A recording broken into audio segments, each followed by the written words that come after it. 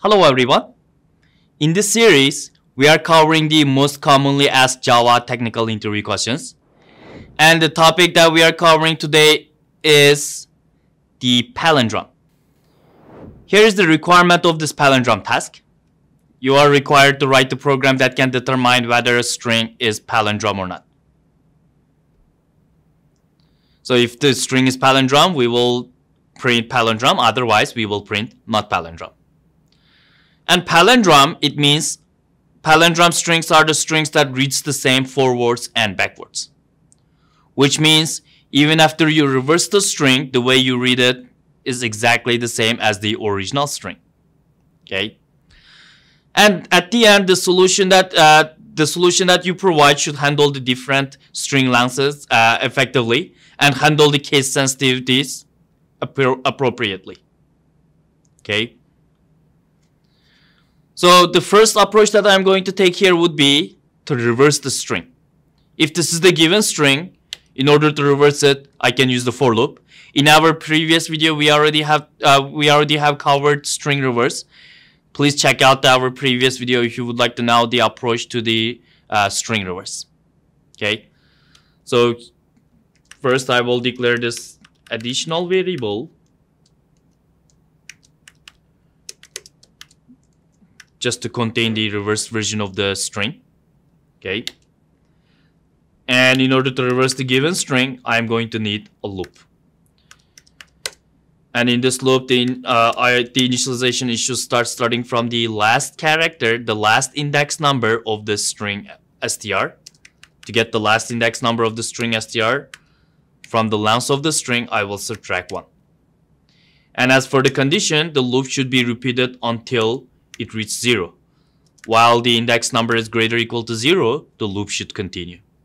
And in order to reach the index number 0, starting from last index to reach the index number 0 at the end, I need to make sure that the index number is decreasing by 1 during each iteration.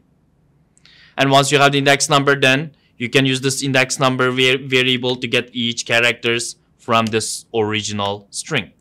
After you get each characters, then you will concate it to the new string that you have. This is the same exact approach that we have covered in our previous video. Make sure to check it out, just in case if you are not too familiar with the string reverse. So once you have the reverse version of the string, next, in order to determine whether it's palindrome or not, you just need to compare the reverse version of the string with its original version. And when you are comparing, of course, you have to make sure that you are ignoring the case sensitivity, okay? Because if you read this string from in backwards, it is still level. In forwards, it is still level. Doesn't matter if the first and last characters are uppercase or lowercase, as long as they are the same character, as long as both of them are for example L, you see, then it should be considered as palindrome at the end. Okay, so you need to ignore the case sensitivities when you compare the original string with the reversed one that we got by using this for loop. Then you need to print either palindrome or not palindrome to the console. So which means you have two possible outputs right now, but only one of them needs to be displayed on the console. So in order to only display one of them, you can create conditional statements. So to create conditional statements for two possible outputs, we can use the if and else statement. So here's my if condition. If the original string equals ignore case to the second string, the reverse string that we have, that means the string is palindrome. That makes this original string palindrome.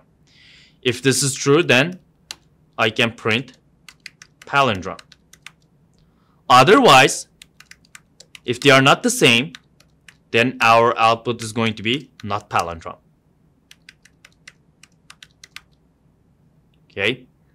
So if this is the given string now, since I'm using equals ignore case method, it's able to ignore the case sensitivity. Therefore, it stated that the level, this word is palindrome. And make sure that you are also giving different data to test your solution. What if the string that's given to us was Java? Let's see if it's palindrome or not. It says it's not palindrome because when you reverse the word Java, the way you read it would be different than this original word Java. Okay, and you can also test it with other palindrome words such as Anna. Make sure that it is able to identify if the string is palindrome. Okay, so this is our approach here. This is our solution, and of course, if there is any part in the solution was not making sense, you can also write it in the comment section. I do check the comment section daily, and I will reply to your comment. Okay, and there could also be other ways to complete this task. For example, for the reverse part, we could also use the built-in methods in Java. But in most of the cases, those built-in methods are not allowed to be used during the interviews. Please hit the like button if you found this video helpful, and consider to subscribe to our channel if you would like to stay connected. Also, let me know in the comment section on which Java technical interview question you want me to cover next. Thank you so much. See you all in the next video.